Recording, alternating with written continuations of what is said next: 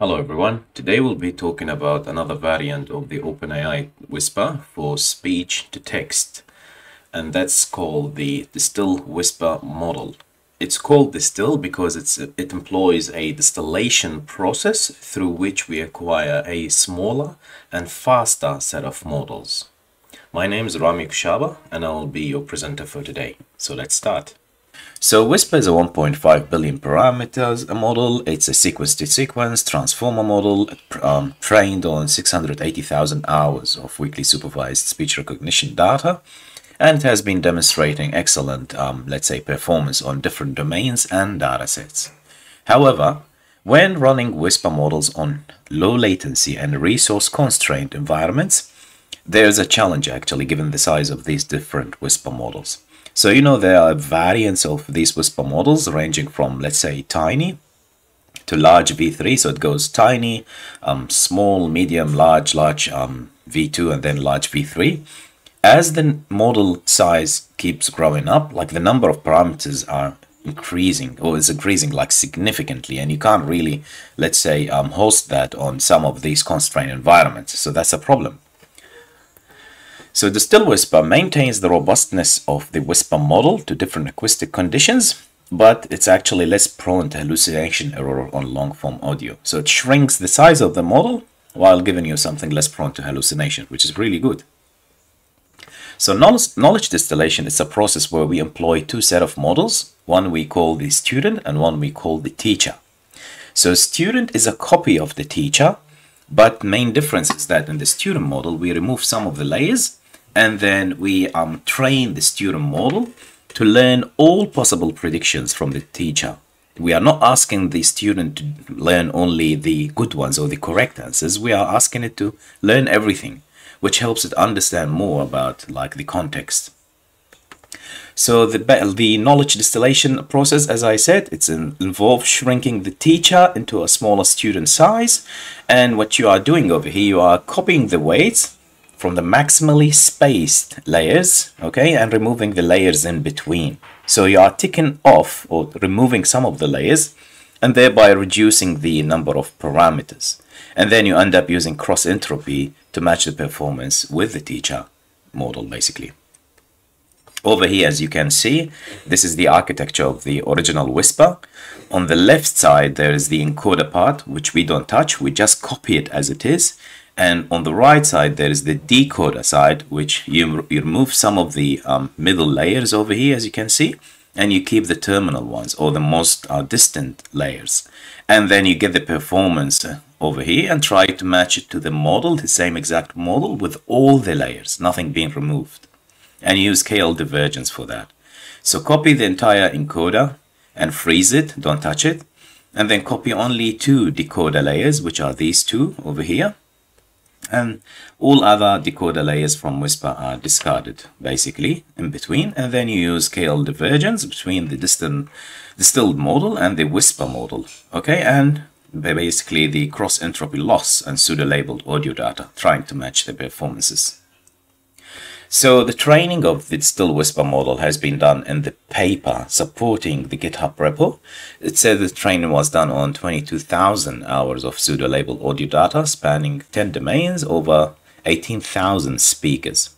So these are the details of the different datasets that they have mentioned in their paper. And the question is, like, if you're still asking why do I need this, because it provides you like faster inference, so 6 times faster than the original Whisper, while maintaining the error rate within 1% word error rate of the original Whisper.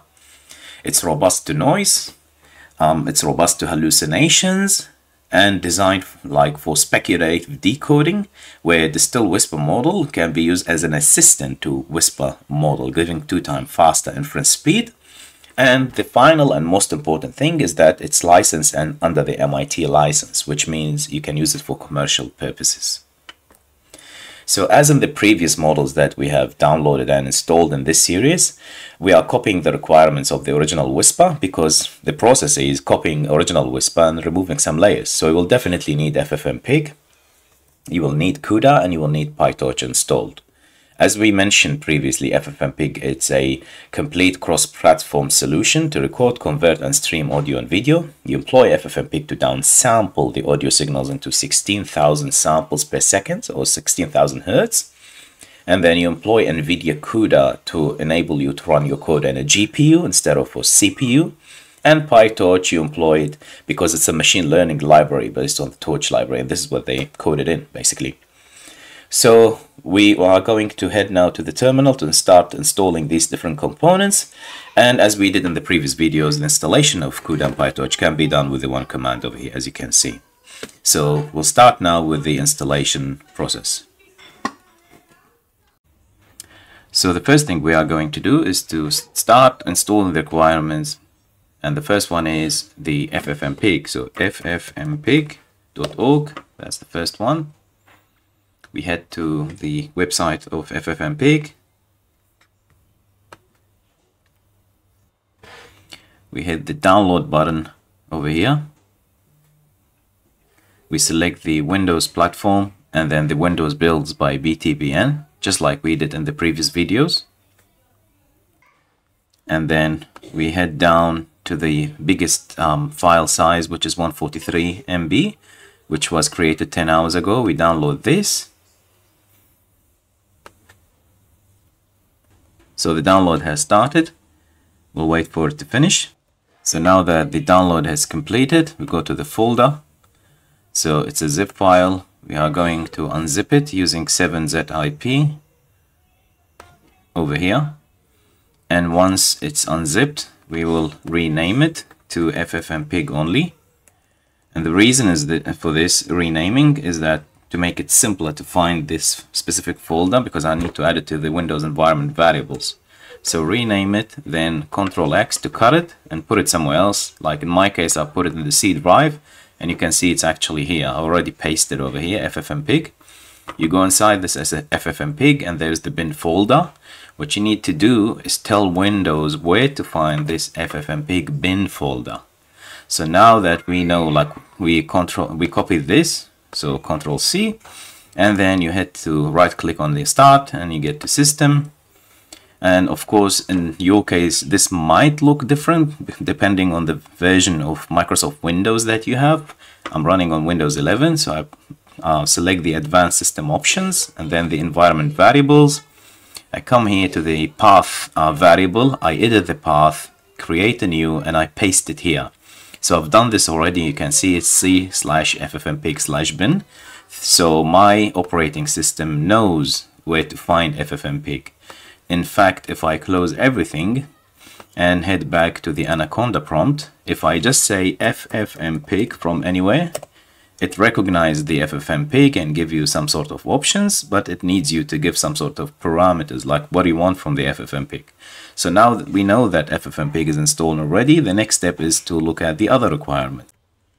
So now that we have installed FFmpeg, we proceed with an installation of the remaining requirements. So we open the browser, and the first one would be the CUDA development kit. So CUDA development kit, in this case I selected 11.8 because there was nothing mentioned over there on which version is required. You can also do, for example, 12.1. okay, you can install this one depending like if it's going to work with it or not. You have to see the requirements, but nothing was mentioned. As I said, like in the Distil Whisper GitHub, which means it could work with either.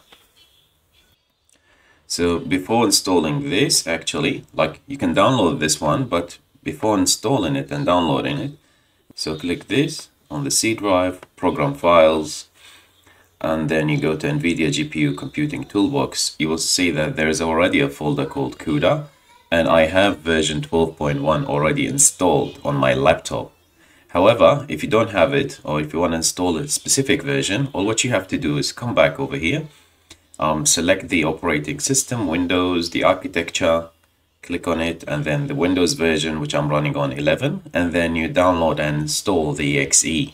And that's what you need to do. Then follow, like basically you download the file. So you go to the download section over here, and you see the CUDA development kit version 11.8. It's 3 gigs worth of data or size, and then you just install it, double click, and next. You don't have to worry about anything over here. just install it. So that's the installation of the CUDA. And then if we head back to the GitHub repo of Distil Whisper, so let's see what else is there required. Okay. And then we look over here, they mention nothing about the specific Python version for this installation. So we can proceed straight away with this command, which is the installation of the transformer and accelerate and the data sets. So we start an Anaconda prompt over here. Let's make this full screen. Let's make sure first we don't have this environment created previously. So we have the previous environments for the faster Whisper, Whisper S2T and Whisper X. Now we're going to say conda create -n. Let's call it Distil. Python version they didn't mention, so I'm going to put 3.10, put -y to accept the yes and no question. Let this install and we will take it forward from here. It finished installation. And as in the previous videos, notice over here that you are still in the base environment. So you have to copy this command, conda activate distil. So you can activate the virtual environment that we have just created, which is the distil. And once you are in here, you bring that command we just copied, this one. So you copy it, you bring it over here and you paste it, Control V. And then you run this command to install everything. However, if you notice that while looking at the previous requirements, we didn't yet install Torch, and I'll tell you in a second why I didn't do that yet. So now that we finished the installation, if we look over here in the list of the toolboxes that have been installed already, one of them should be Torch. So continue looking over here, Torch. As you can see, Torch 2.4.1, it has been installed already with the installation of the transformers. So now that we know that Torch is there, CUDA development is installed, FFmpeg is installed, and we've installed the transformer library, what else do we need? Nothing basically, so we can go ahead and look at Anaconda Navigator. And from here we can activate the environment that we just created. So you know how here in the command line you said conda activate distil? In the graphical user interface, to replace that command, the conda activate distil, all what you need to do is to click on the drop down list and pick distil. Once you are in distil, I'm going to install Spider because we need an IDE to make things easier. So install Spider for us. So now Spider has been installed, launch it. And we are now in Spider. So to start coding, what you are going to do is head back to the Distil Whisper repo, as you can see here. There's an example that they put over there. I'm going to copy it, bring it back here. So this is the example, okay, or at least the first part of the example. Because if you see what they are doing over here, they import Torch, import Transformer, set up some model kind of prerequisites or parameters, and then they put the pipeline. So I'll still need to copy this part as well. Okay, let's put them all over here and then organize the code after. And then come back here. The remaining part is to load the audio. So I have my own audio. I'm not going to load anything from this command. I just need this one. Okay. So first of all, let's have a look at the code. Import Torch, import Transformer, that's all good. Device will be CUDA if torch.cuda is available. So this is really a good checkpoint over here because we want to see if what we have installed does actually enable the use of GPU or not. And then you select the Torch type, which is either float 16 or 32, that's fine. The model ID, they selected the Distil large, which is few gigs worth of data, so I'm not going to do that. It's going to take us a time to download. So I can say small.english. So I'm bringing the distilled version of the small model. And then auto model for speech sequence to sequence from pre-trained, that's fine. Model to device to make sure it's going to run on the GPU, the device that we have selected. Okay, and then the remaining things, and over here it's complaining because we didn't say what sample is, which should be our audio file. So in our case, sample could be what? the location of the audio file, which is c/temp in my case, and then rocket versus mini rocket mp3. So this is one of my own audio files, so that I've downloaded from YouTube. There's a video on the basically explaining rocket versus mini rocket models. So I downloaded that and converted to mp3, and then run it in this pipeline to see the result. Before that, let me just import time so we can, oops, what's going on? So time, okay, and over here say start equals time.time, because I want to calculate the time taken for the transcription part, and end equals time.time. And that print, I don't need to print the result, I need to print an if statement, okay, which says on a new line, time for transcription equals and minus start. Okay, that should be all. So if we have everything installed properly, this code should run now. So first of all, I'm going to save it as in my temp folder.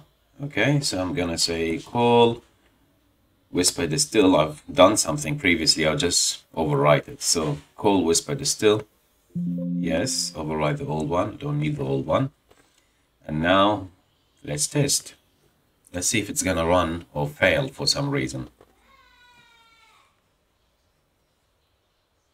So obviously over here it has failed, and it says you have passed more than 3000 mil input feature bigger than 30 seconds. So the let's say the default architecture over here presumes that you will only pass an audio file which is less than 30 seconds. If you want to pass longer than that, you need to say return timestamp equal true. So for this one, to understand what you're trying to do, put that command over here, close the kernel, come back over here, run the code again. Hopefully this time it will run without errors. So now it's running, but it's taken some time. So let's observe the GPU utilization. Actually, there is not much GPU utilization. Let's look at the CPU.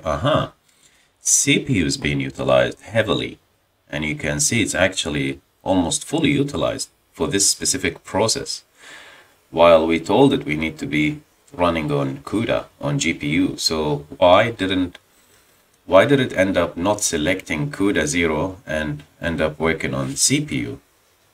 Is that the case? Let's verify once the variables are here, because I can't see them yet until this one finishes running. But it's good, at least we put a timer to see how much time it takes on the CPU. Okay, you can clearly see it's running on a CPU. Something is happening on the GPU as well, but when I check the dedicated memory usage, it's not there really. It's not utilizing it for this purpose. It's doing something on the video encode and 3D, but yeah, beside that, it's basically CPU usage. So once this will finish running, we can verify this. So I paused the recording for a while, but it's still actually running. It's taken a long time, but you can see over here that the GPU is not really being utilized as that much. Look at the CPU. It's going heavily on the CPU. So let's wait and see what will happen.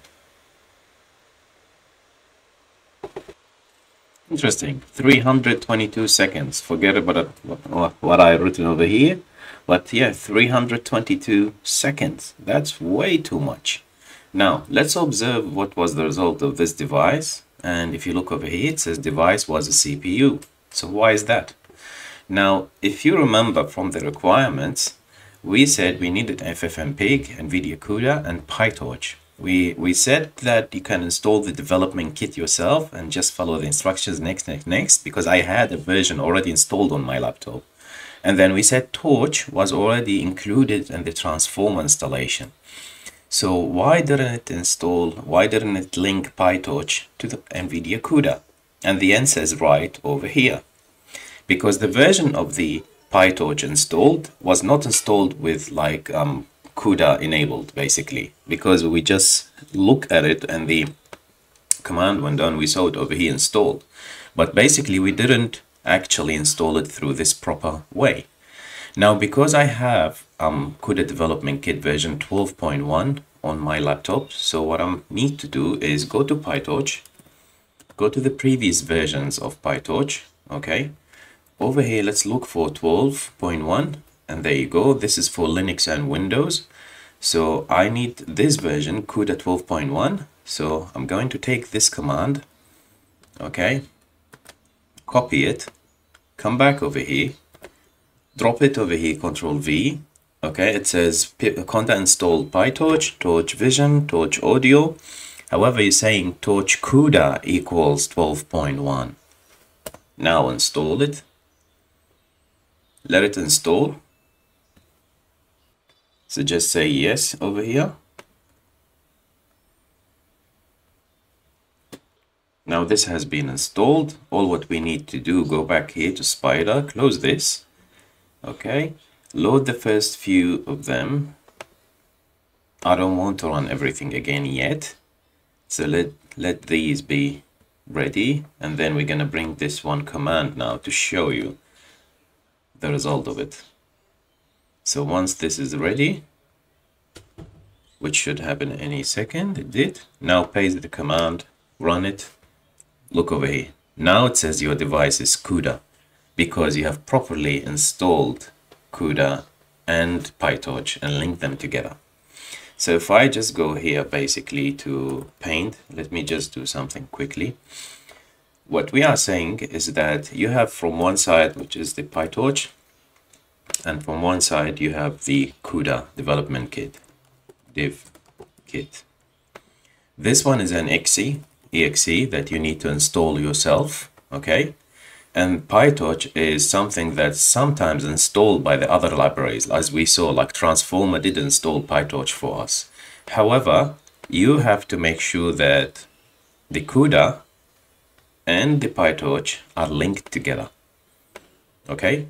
They have to be linked together. And the way for you to install PyTorch and tell it that there is a CUDA already existing on my machine is to come back to the PyTorch and select the CUDA version that you have installed, okay, and tell it to install PyTorch with PyTorch CUDA equal this version. Another way you can do it is through the wheel. So you can say pip install Torch, Torch Vision, Torch Audio, and you specify the version of the CUDA. Like in my case, it will be 12.1 instead of 11.8. That's how you get them both seeing or talking to each other. Now, if I close this, previously, like when we had a CPU instead of GPU, it took us 300 seconds. Now, if I run this, it should be way less than that. There you go, 58 seconds. Way better than 300 something seconds. So by making sure that you have CUDA device enabled, you can see it over here, and then you run it on the GPU, we drop down the transcription time from 300 seconds to 58 seconds. Now, what else can we do after this? Close the PyTorch website, get back to the GitHub repo of Distil Whisper, and look at what else is there. So over here, they describe more features of their toolbox. They say the sequential long form, and the chunked long form is another thing that, chunked form, you can also look at it, the translation. So for example, if you look over here, it says to enable chunk, pass the chunk length in seconds, because the original Whisper, it actually transcribed chunks or pieces of the audio file every 30 seconds. Now over here, you can actually pass a parameter which says the chunk length is in seconds, it's 25 seconds. And the batch size is 16. And in previous videos, like we actually talked about the importance of the batch size, as you are actually passing chunks of the same audio file to process. So you can put these two commands over here, save the code, okay, and then rerun it again. So remember, 300 seconds on CPU, 58 seconds on a GPU without chunk. And now let's run it again with the chunk. Let's see how much time will it take us this time. Observe over here, from 58 we drop down to 22 seconds. This is really amazing. The speeds are getting much better now. So you started with 300 seconds, then you drop to 58 seconds with the GPU, and then you put some option, you play with the option, and you drop it down to 22 seconds. Now let's have a look at the result. What's in the result? Result is again a basically what? A dictionary. So you have a list and a string. Inside the list, you will have a bunch of dictionaries. Each dictionary will have key items or values. So you can see that the timestamp is where it starts, where it finished. So it started, this specific chunk started at 0 second up until the 7 second. And this is what has been said in the first 7 seconds. Hello everyone, today we'll be talking about, this is me basically talking over there. So you can compare the audio yourself, download it. So it's pretty much accurate, exactly what I said. And then you go from 7 seconds to 13 seconds, what has been said, 13, 25, 22.55 and so on, continue. Or you can have the whole piece of text over there as well, okay? If you don't want it, the chunks only. So now we got this up and running. What you do with it is up to you. I just want to show you how to get it up and running with CUDA support. If you want to do one more comparison, a small one, basically what we can do is to compare to Whisper X, because we have them both in my machine. So a very quick test of what I'm going to do is Anaconda prompt. Anaconda prompt will say conda inv list. Okay. And then we have Whisper X, so we can say conda activate Whisper X. Then go to the folder where everything is stored, like my own Python code. And then from here we can say python-m call. It's using a batch size of 5. No, make it 16 if possible. Okay, compute size is float 16, which is the same thing that I have over here, which is the float 16, by the way. So, and we are using the same model, Distil small.english. That's what we are calling. And over here is Distil small.english. Okay, so yeah, that should be it. Let's see, close this kernel and have a look at the Whisper X and see how much time it will take to run on the same audio file on GPU using the same batch size. So Whisper X took us around 17.6 seconds, as you can see over there, 17.6, and yeah, it's beautiful. So yeah, I hope you learned something new today, and you can play more with the parameters of the transformers, and yeah, enjoy. Hope you learned something new today.